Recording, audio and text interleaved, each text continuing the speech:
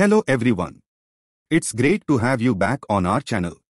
Today, we are diving into the world of AWS security.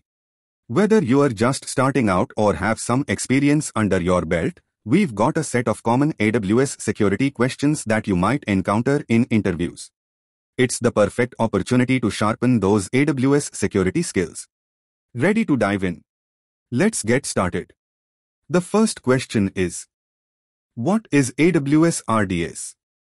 The answer is, Amazon RDS is a managed relational database service that provides organizations with a fully managed database in the cloud.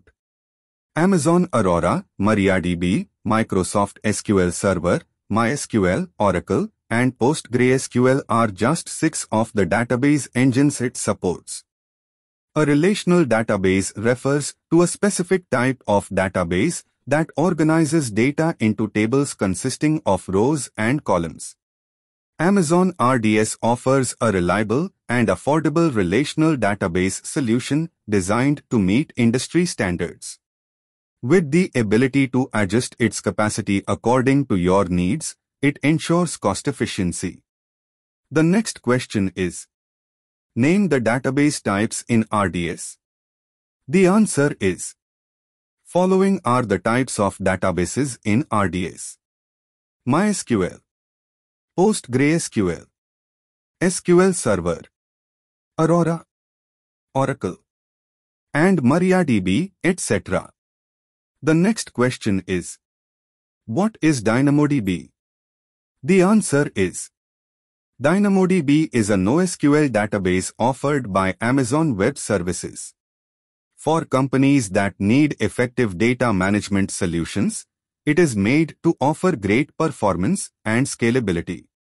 Unlike conventional relational databases, DynamoDB uses a non-relational data paradigm, enabling more adaptable and scalable data storage.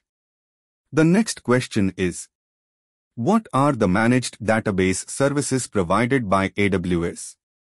The answer is, AWS provides a range of managed database services that handle administrative tasks such as backups, software patching, scaling, and infrastructure management. The key managed database services offered by AWS are Amazon RDS, Amazon Aurora, Amazon DynamoDB, Amazon DocumentDB, Amazon Neptune, Amazon Elasticache, and Amazon Redshift. The next question is, what is Redshift Spectrum? The answer is, Amazon Redshift Spectrum is a feature of Amazon Redshift, the fully managed data warehousing service offered by AWS. Redshift Spectrum enables you to query data directly from Amazon S3, the cloud storage service, without the need to load or move the data into Redshift tables. It combines the power and scalability of Redshift with the flexibility and cost-effectiveness of storing data in S3. The next question is, what is the Amazon Elasticache? The answer is, Amazon Elasticache is a fully managed, in-memory caching service provided by AWS. It is designed to enhance the performance and scalability of applications by seamlessly integrating with popular open-source in-memory engines like Redis and Memcached. Elasticache simplifies the deployment, operation, and scaling of a caching layer, allowing applications to retrieve frequently accessed data quickly and reduce the load on backend databases or other data stores. The next question is, when will you prefer to use provisioned IOPS over normal RDS storage? The answer is, provisioned IOPS, input-output operations per second, is a feature available for Amazon RDS, relational database service, that allows you to allocate a specific amount of IOPS to your database storage.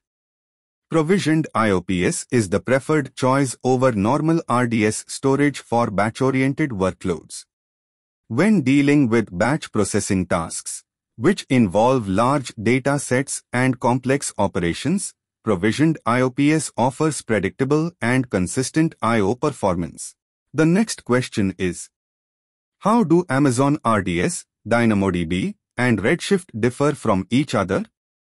The answer is, Amazon RDS is ideal for traditional SQL-based relational databases. DynamoDB excels in handling flexible and scalable NoSQL workloads, while Redshift is specifically tailored for data warehousing and analytical use cases.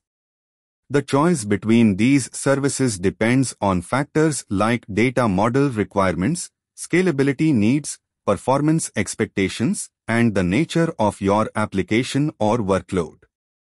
The next question is, what is the purpose of standby RDS instance? The answer is, the purpose of a standby RDS, relational database service, instance is to provide high availability and fault tolerance for your database. A standby instance serves as a backup or replica of the primary RDS instance and is ready to take over in the event of a failure or during maintenance activities. The last question is, what is an Elasticache cluster?